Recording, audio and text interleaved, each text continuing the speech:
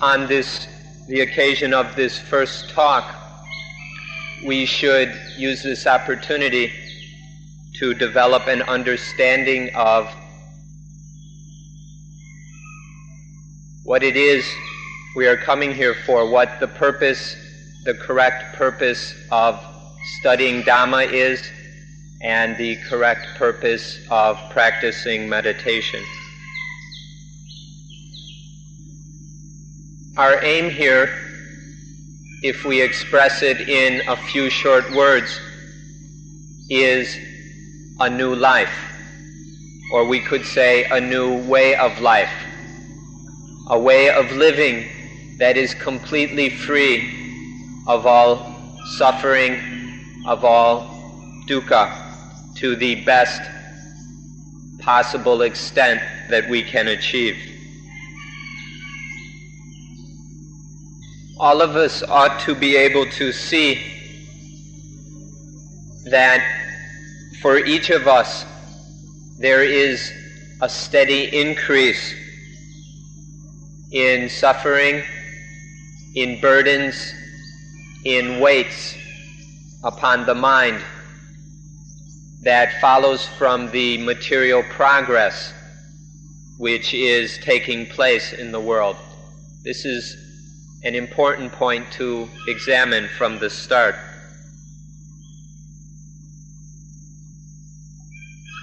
We ought to observe the fact that from the very beginning of human history, when the human species started to settle into very primitive communities, and then through the successive stages of progress, of development, that as this step-by-step development has taken place along with the evolution of the human species, that with each stage there has also been an increase in problems related to the business of living. This has gone on steadily throughout the course of human history.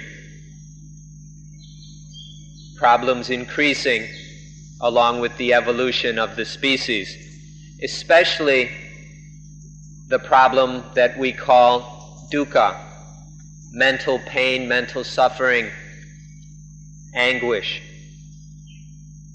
which comes from selfishness.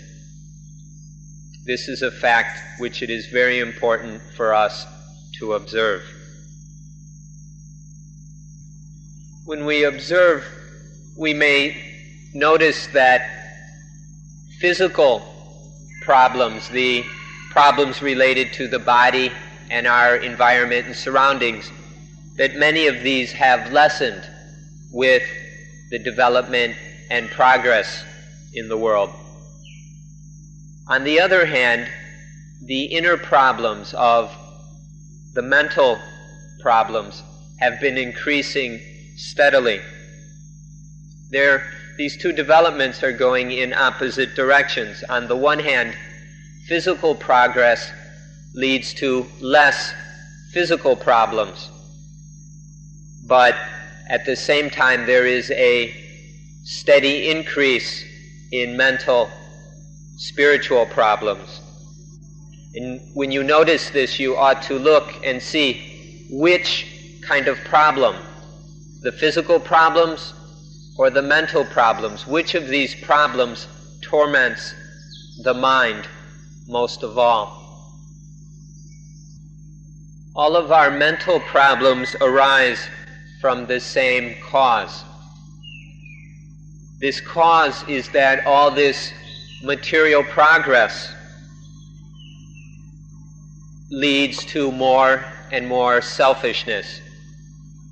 Our increasing mental problems arise out of the selfishness which comes with the steady increase in material comforts. This is the essence of the matter, the problem of selfishness. This is something that we need to take very special interest in.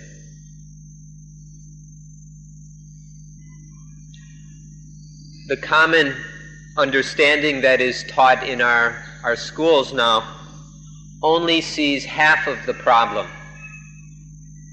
We all learn about the problems that arise, the social problems that arise from selfishness, that how human selfishness creates problems for other people and for society. But that's only half of the matter. The fact of it is that selfishness also creates far more problems for the individual who is selfish. Selfishness doesn't only have external effects, it has very powerful effects internally. Whenever there is selfishness, it is impossible to relax and rest and take it easy. So please don't just focus on the social ills, the punishment and penalty that arises to the society, such as crime, which comes from selfishness.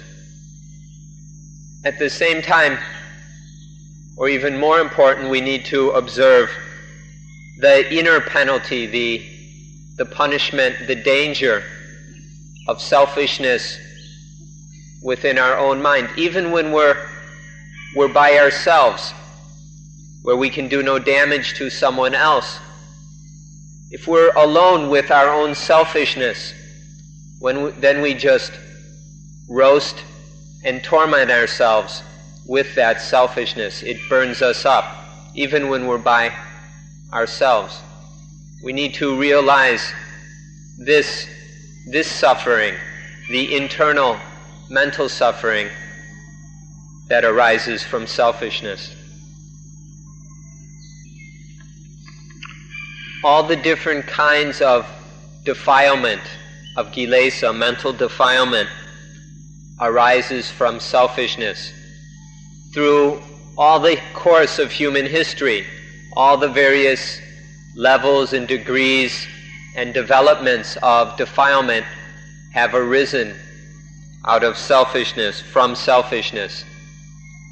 This word defilement is something that is very seldom talked about, and we often don't have a very clear understanding of it. So please, let's take a good look at what is meant by defilement. You may have an understanding of what the word defilement is, this English translation of the Pali word kilesa. But we'd like to talk about the different kinds of defilement so that you see really clearly what these things we're talking about, these sources of so many problems for us all. The English word defilement doesn't really come very close to encompassing all the meaning of the Pali word, the word kilesa. So let's talk about the three basic types or directions in which kilesa runs. The first kind of kilesa is the type of greed and lust. It has the basic condition of pulling things towards it, of trying to gather and acquire. This is the first type of kilesa. The second type of kilesa is the opposite. It's dissatisfaction, not liking, hating, wanting to destroy, wanting to kill. It has the basic condition of pushing away, of wanting to destroy or even kill something in order to get rid of it. And the third type of defilement is that of not knowing, of foolishness, ignorance, stupidity, delusion, confusion, doubt, worry, and all kinds of endless wishes and dreams and hopes. This is the third sort of kilesa. It has the basic condition of running in circles around the thing running in circles around the doubt, around the unknowing, the confusion. These are the three basic kinds of kilesa. And it's the meaning of kilesa then is much broader than the English word defilement.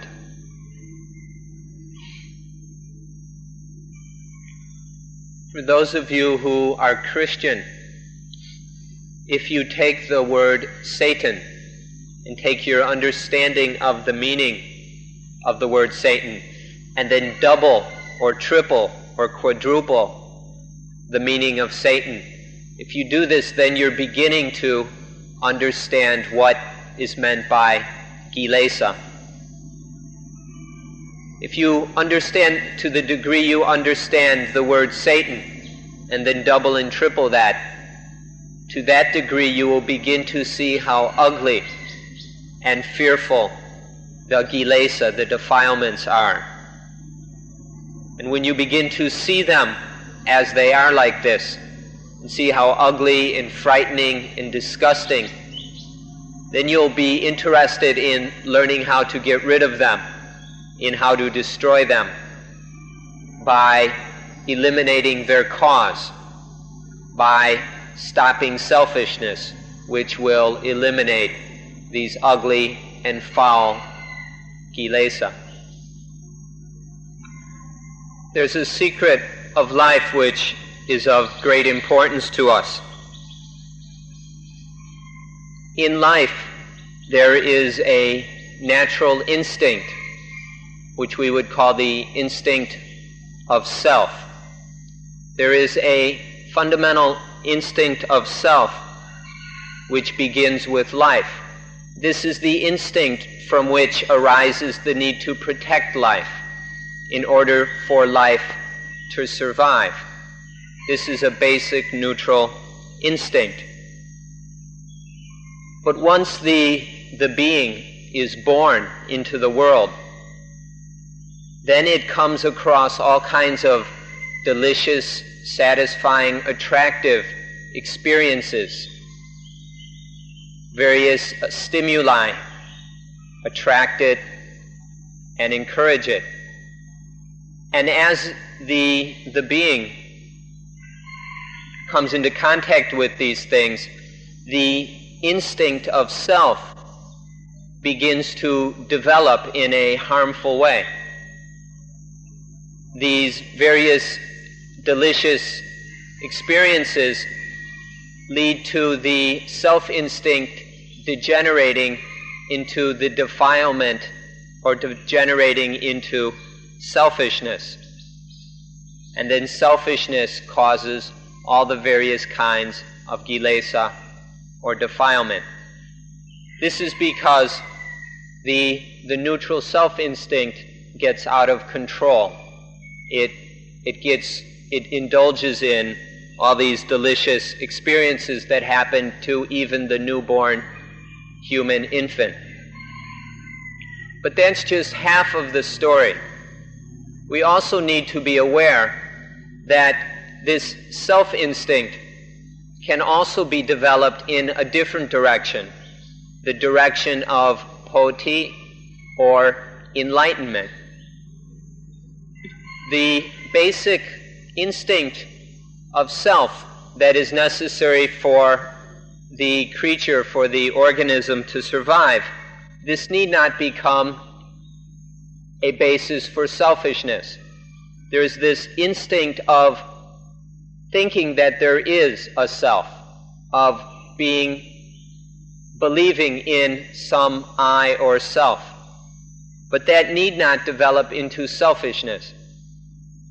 Instead, that can be, though that fundamental sense of self may be there, it can be developed towards enlightenment rather than selfishness. So there is this, and this is why we take an interest in Dhamma, in studying Buddhism, in doing introspection, in learning about how the mind works, and then training the mind. because defilement, kilesa, is not the only possibility. We ought to be very clear. We ought to make it absolutely certain to ourselves and obvious that there is this other possibility of enlightenment, of developing life in the direction of awakening. But often we're so caught up in our sense of self that it's leading to all kinds of forms of selfishness and kilesa. And when our mind is dominated by selfishness and kilesa, it's very difficult to be aware of the potential for awakening, for bodhi. So please look at this and see the entire picture, understand this very important secret of life, and then you will be able to start doing the work of developing life in the direction of bodhi, of awakening.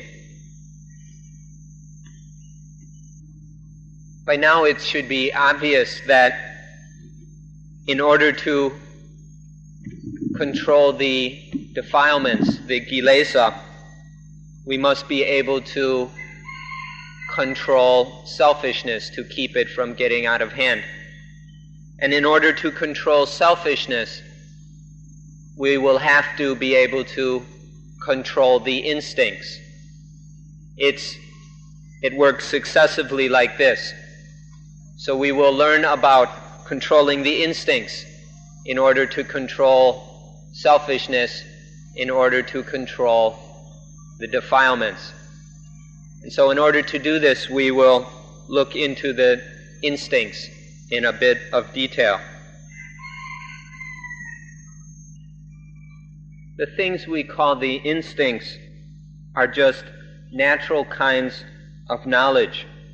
They are fundamental to life, and they're also neutral. They're neither defiled nor enlightened. They're neutral. But they are also very strong. They have a great influence over life. And out of these instincts, there are all these fundamental drives of searching for food, of fleeing for danger, of reproduction, and so forth. These are very powerful and direct the life of the animal or human being or any living thing in the directions according to the instincts. But these are neutral. They're neither defiled nor enlightened. The infant in the mother's womb has no thoughts about itself, and the instincts have not yet begun to function. These are unnecessary while the fetus is still in the womb. But after birth, the infant begins to experience food. It has toys to play with. People cuddle it and do what they can to take care of it. And so in various ways, the young child, the baby, begins to feel good. It has nice things. It has nice feelings.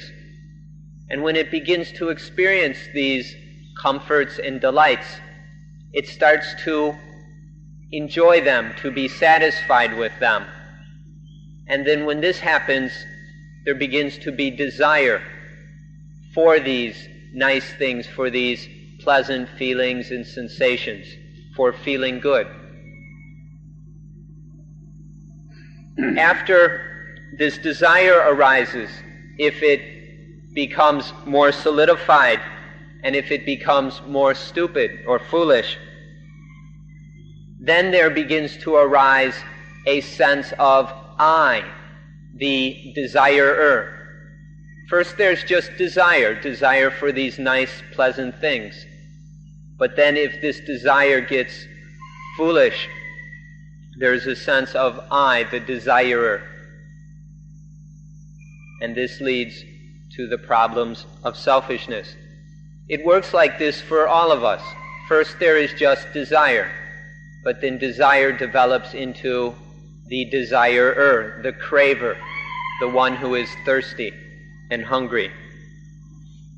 But it all began with those basic instincts. But if they get out of control, it leads to selfishness.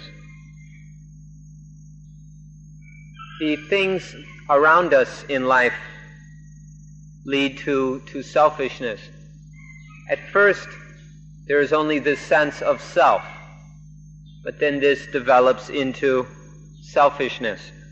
For example, in Thailand, when somebody is raising a young child, if anything comes along to bother the child or cause it pain, then the older brother or sister or whoever's looking after the infant will hit away that thing, whether it's an animal or another person or whatever, to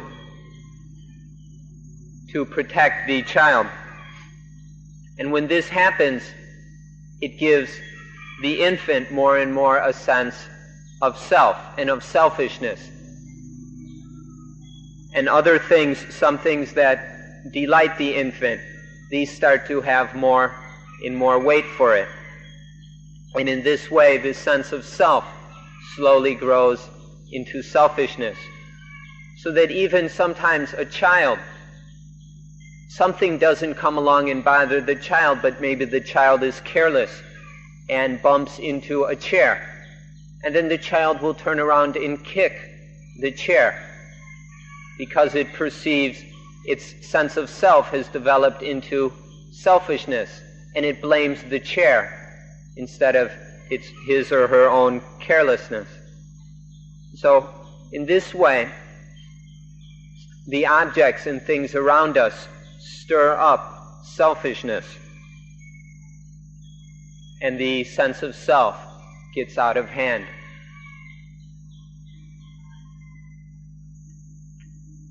So when the instinctual sense of self gets stirred up into selfishness, then we start to react in different ways. There are things that we like, and then we start to feel desires for them and start to try and acquire and get these things that please us, that satisfy us, that make us happy. And then when we get selfish about this, about getting the things that make us happy, then we start to take advantage of others, we compete with others, we take things away from others, we even exploit and harm others because of this selfishness. And we go so far with this selfishness, with this acquiring and exploiting, that we get to where we want to own the entire world. We want to own and control everything so that we can manipulate them to satisfy our wants and desires. And think about it. What happens when the world is full of people who are thinking like this?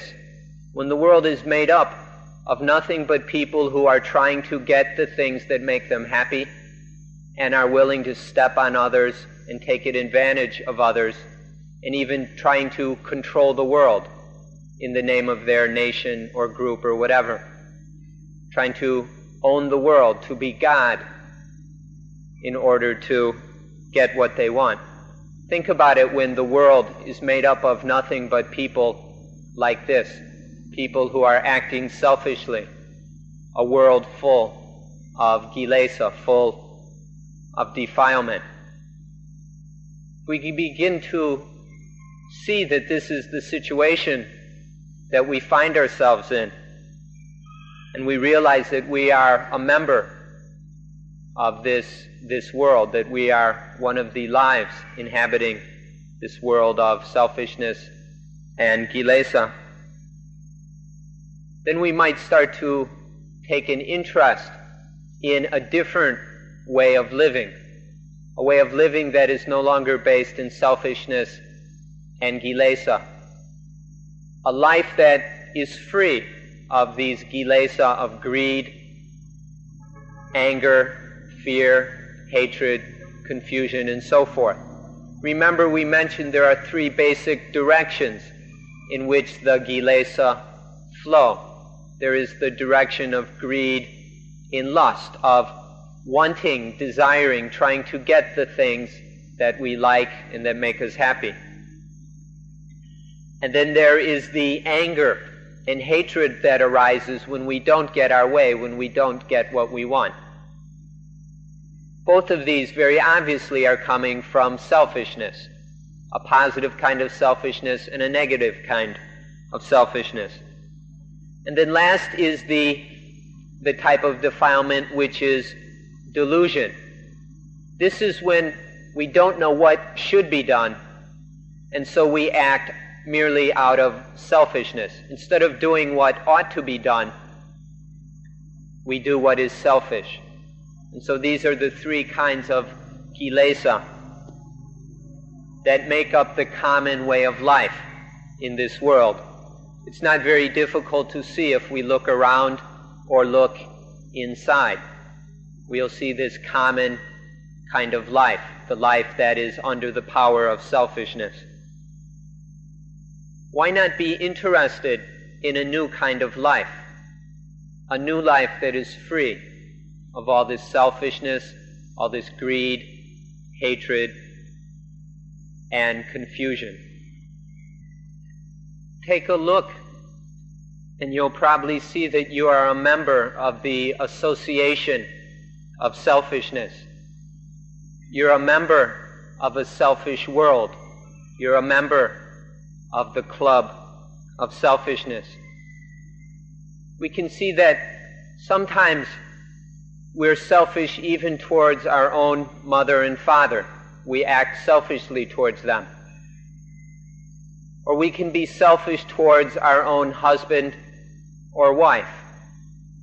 And sometimes even towards our children. Towards our little children, we do selfish things. And this is just within our families. What about the selfishness towards our friends, our neighbors? Or sometimes we're selfish towards the entire world. This is what it means to be a member of the association of selfishness, or a member of this selfish world. This is something that we should not overlook or try to pretend that it does not exist. If we look, children argue with each other because of selfishness. Or teenagers, even boyfriends and girlfriends, argue and get into quarrels because of selfishness. Husbands and wives argue out of selfishness. We argue with our neighbors and friends because of selfishness. There are conflicts between us and them only because of selfishness. Or the government argues and gets into all kinds of conflicts with the opposition, the political opposition, merely because of selfishness. Or there are problems and conflicts between the government and the people because of selfishness. Not to mention the conflicts and strife and wars that arise between governments and between nations. All the different kinds of conflict, strife, aggression, war, and quarrels are coming out of selfishness. This is the world of selfish. This is the problems that the world is falling into, the problems of selfishness. This problem of selfishness, we can see it in the current state of political affairs of this world of ours that is divided into two halves, and both of these halves are selfish. The communists are selfish in their way, and the capitalists are selfish in their way. Each of them is selfish according to their own opinions and theories and ideas. And because of this selfishness, they're piling up weapons in order to get what they want, in order to destroy the other side. So the selfishness exists even on a world scale like this, where the world is divided up into us and them, and there's all this competition and aggression, all arising out of selfishness. And this goes so far that now that there have been developed all these weapons of mass destruction, all these nuclear weapons of which we are all afraid, and there are so many of them now that the world can be destroyed not just once, but many times over. They have enough nuclear weapons to destroy the world, we don't know how many times. And so the world is heading for destruction because of selfishness. It starts with just a small, tiny grain or particle of selfishness, and then it's grown to the degree that now the world is being destroyed. The entire world is going to ruin. It's on the verge of destruction because of selfishness. This is how it is when we look on it on the worldly scale. It's very obviously what the danger of selfishness is. But we also come and can look inside ourselves and see what selfishness does to each of us. How it destroys our ability to be at peace. How selfishness piles up endless burdens upon life and turns life into an endless string of suffering. So just a little bit of selfishness gets out of control and grows, and it's destroying the world, and it's destroying our own lives as well. If you're afraid of Satan, or if you hate Satan, then hate the real Satan, don't mistake what Satan or the devil is. Or if you're afraid or disgusted with Hitler, or whatever kind of thing for you is the personification of evil, then see where the real source of evil is. Find the thing that it is that you really hate, that you really ought to be disgusted with. Satan is really nothing but selfishness. It's just a personification of selfishness. And this is where we ought to aim our disgust, at this selfishness.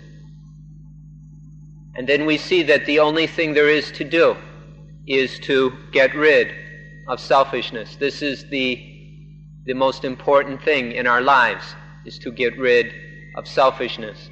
This is the matter that we come here to study. We may talk about it in many different ways in order to bring the point home, but it all boils down to this very simple fact. Our problem is selfishness. And so we study this point until we understand it. And then we practice. We do whatever is necessary in order to free life of selfishness. We find out how, and then we do it. We find out what needs to be done to get rid of selfishness.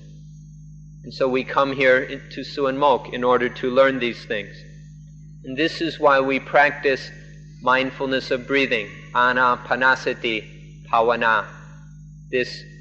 We do mindfulness of breathing because it is a very efficient and powerful way to get rid of selfishness.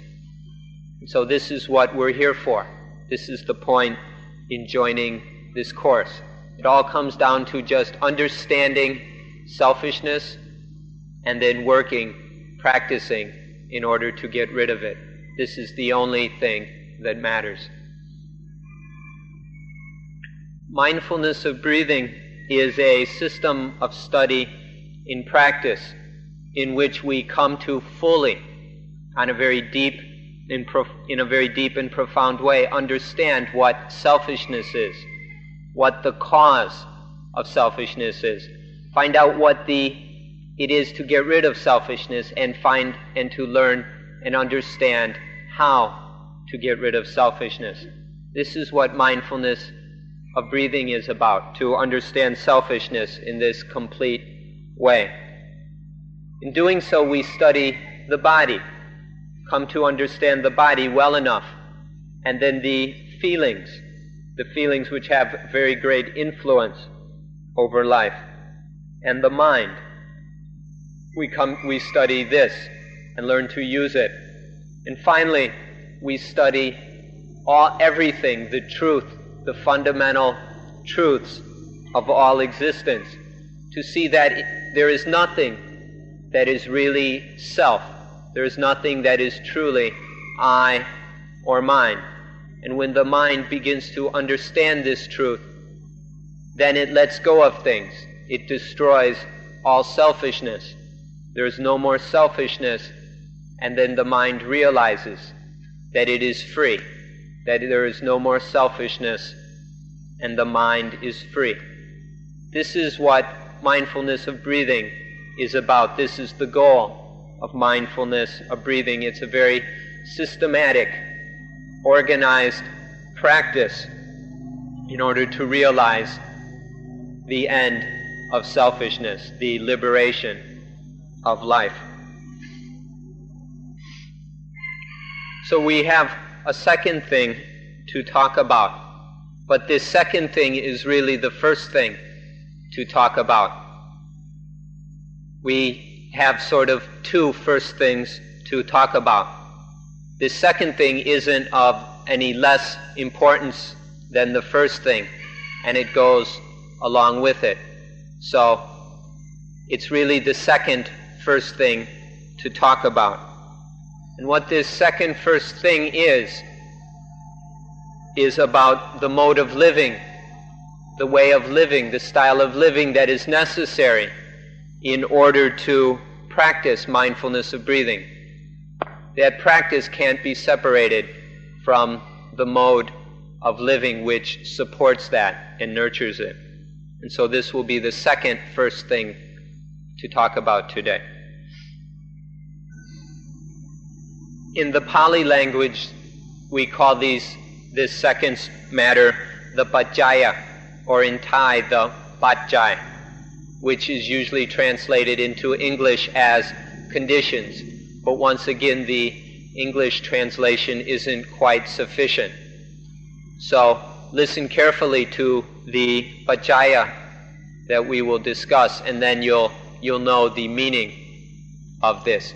The paccaya are the conditions of life, the conditions for life. They're the things which support life, the necessities of life. And it's not just enough to have these conditions. They must be correct. If these conditions are not correct, then it will not be possible to practice meditation correctly and properly in order to realize the highest benefits. So we need to be particularly interested in these conditions, or paccaya. When we talk about the paccaya, most people just think about the material conditions, the material necessities of life: clothing, food, shelter, and medicine. Most people only think on the material level, which is really quite foolish and not so very wise or intelligent. There's more to life than just the body and just these four physical material necessities of life. There's also a fifth condition, or paccaya, which is, we could say, things which cajole and soothe and pacify the mind. We might call this mental entertainment, but it's got to be the correct sort of entertainment. If it's wrong entertainment, then it will kill the mind. Without the four physical material necessities, the physical part of life cannot continue. And the mental, spiritual side of life has its necessity as well. And this is something we might call spiritual entertainment, a correct kind of thing which will perk up and soothe and inspire the mind. So there are 5 kinds of conditions or necessities of life, not just the 4 physical ones. This is a point we must make clear. There are not just physical, material necessities to life. There is a 5th, which is mental. The first condition or necessity is food. Food which we eat in order to maintain the body for life to continue. It's one necessity. But please be careful that food doesn't become bait. Don't eat in a way that turns food into bait, like the kind of bait that is put on a fish hook in order to catch a fish. If we eat what is in a healthy, wise way in order to maintain life, so that life can go on, then food is used as food. But if we eat for deliciousness, to indulge in tastes and flavors and sensations, if we eat for entertainment, if we turn food into a toy or a plaything, then it becomes bait, and then it turns ourselves into fish dangling on the end of hooks. So first of all, please use food as food. Eat enough to remain healthy, and then leave it at that. Don't turn the food into bait. This is the first condition. Please be very careful about this, especially for the time that you are here at Suan Mokkh.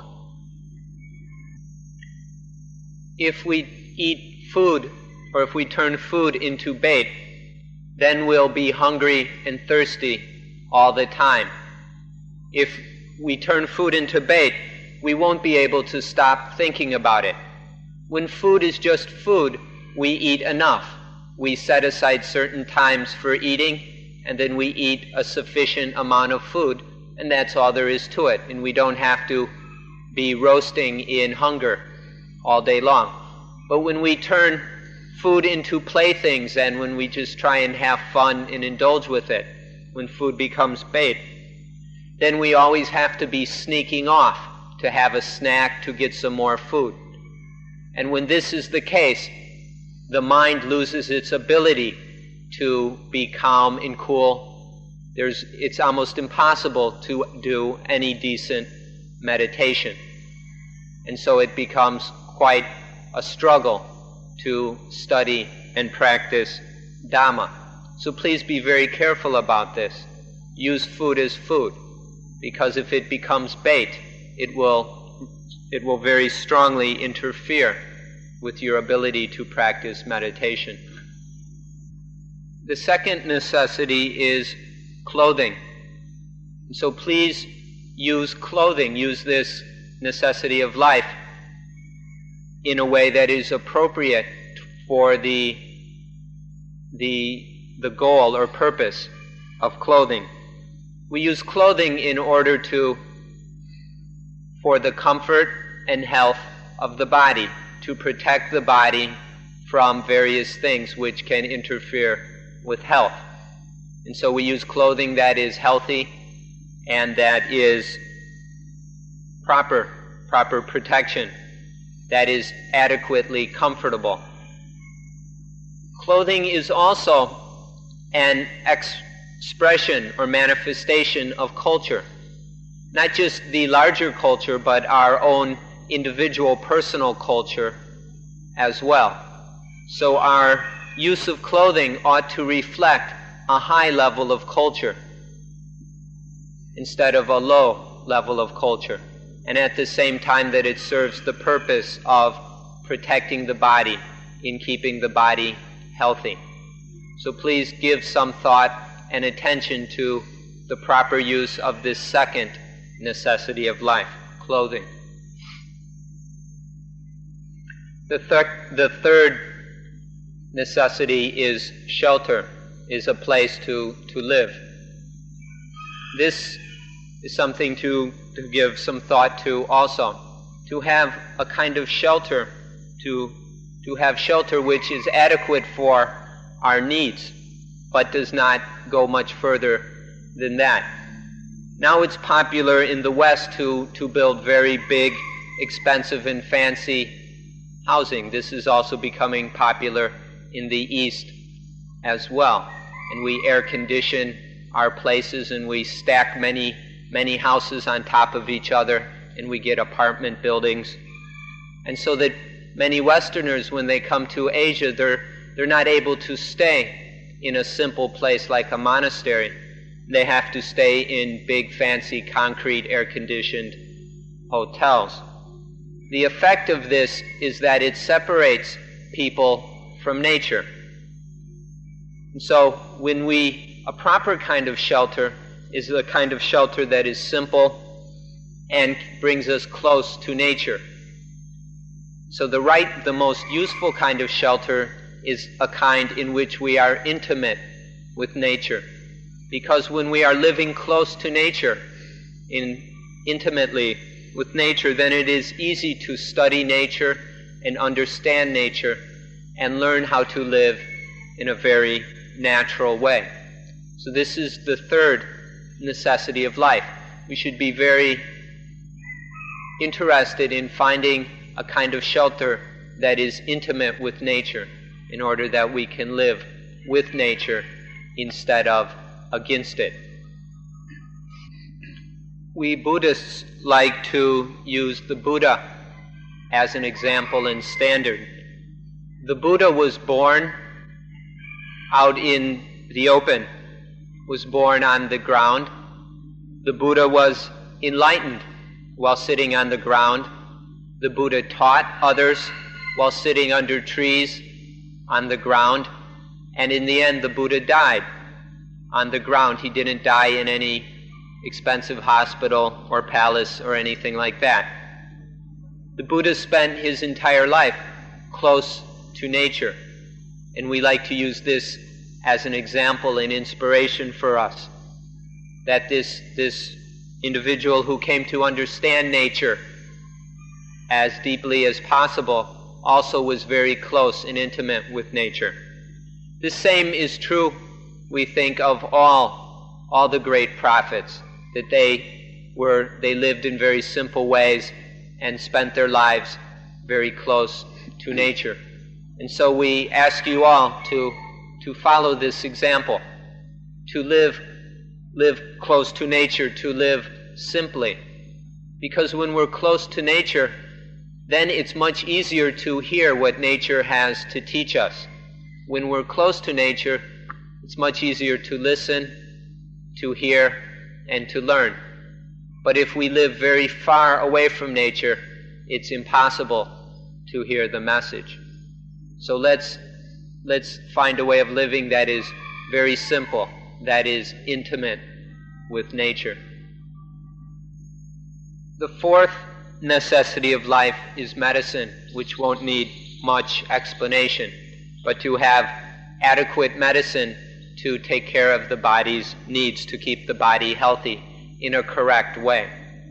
These are the four material necessities of life: food, clothing, shelter, and medicine.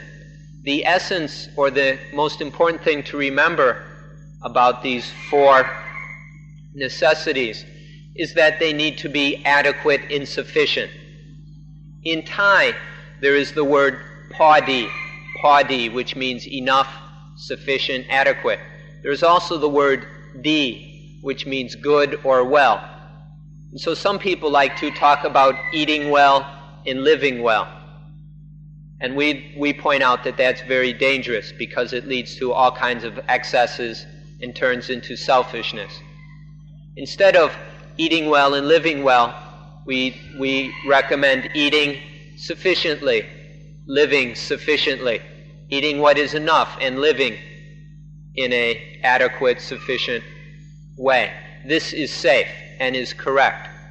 So the important thing about all four of these material conditions or requisites is that they be correct, that they neither be too little so that life is endangered, or that they are so much that they lead to all kinds of selfishness and become burdens. So be very careful that these four necessities are taken care of in a way that is sufficient, that is adequate.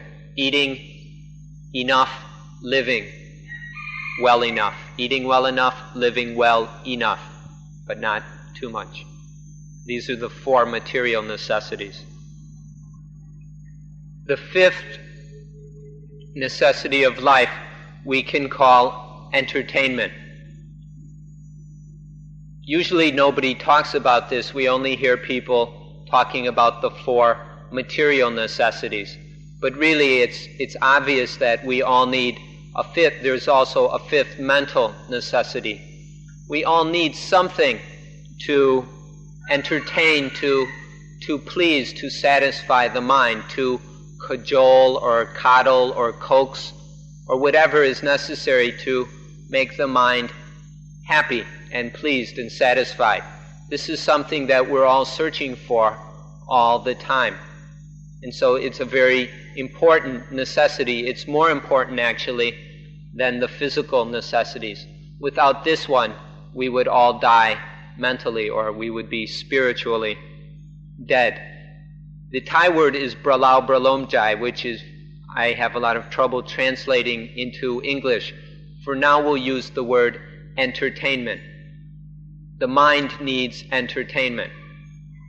But we have to be very careful with this, because nowadays in the world we can say that almost the entire world is interested in only one kind of entertainment, and this is sex. The only kind of entertainment people want nowadays is sex. It may either be sex directly, or it may be various kinds of sensual indulgences which have sex as their aim or are somehow caught up with sex. But the entertainment which dominates the world is now very closely or very much caught up in sex. This kind of entertainment isn't the kind we're talking about. The mental entertainment, which is the 5th necessity that we're discussing, is Dhamma. To use Dhamma to entertain the mind. When we say Dhamma to entertain the mind, it is just to be correct and know that life is correct, that life is going along correctly, rightly, that there's nothing wrong with life. And when there is Dhamma in life, when there is this correctness, then the mind can be satisfied in the right way, in a very calm and cool way. But just the awareness of this correctness of Dhamma gives the mind a very, very strong sense of satisfaction, and the mind is joyful. This is the kind of entertainment that we encourage you to be interested in, to study Dhamma and practice Dhamma, so that there is correctness in life, and then to be satisfied, be pleased with this correctness, and that will bring a very strong and calm joy, which is what most of us are looking for anyway. The building over here that you passed on the way here is called the Theater of Spiritual Entertainment. It's not a theater that shows dirty movies or anything like that.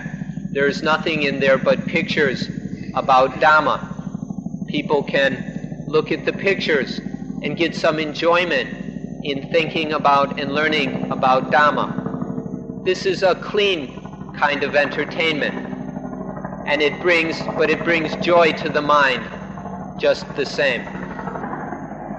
Entertainment, the mental entertainment of the mind, which is correctness or Dhamma. So these are five conditions of life which we need to take care of in order for life to continue. Please, while you're staying here, adjust these 5 conditions of life so that they are suitable, that these 5 needs are met in a way that is suitable for the practice of Dhamma. If this is done, then these 5 supports will nurture the study and practice of Dhamma and meditation. If they are taken care of correctly and sufficiently, then they will aid the practice that we are doing here. So please adjust your mode of living to be appropriate to the correct satisfaction of these 5 necessities of life. When this is done correctly, then it becomes possible to study the mind and to practice Dhamma so that the mind can be freed from the influence of positivism and negativism, from all the positive and negative things which have so much power and influence over the mind. With the 5 necessities taken care of, then we can move on to doing this work of freeing the mind from the influence of positives and negatives. This is what we'll be talking about later, but for now we'll end the lecture at this point.